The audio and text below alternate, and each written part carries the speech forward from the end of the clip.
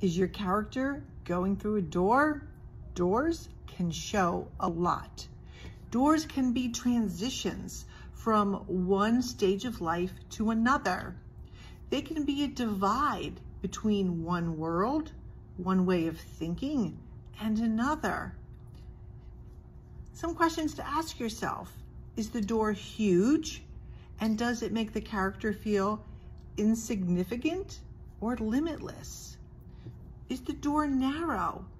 And does that make the character feel hemmed in by limitations or too important for their world?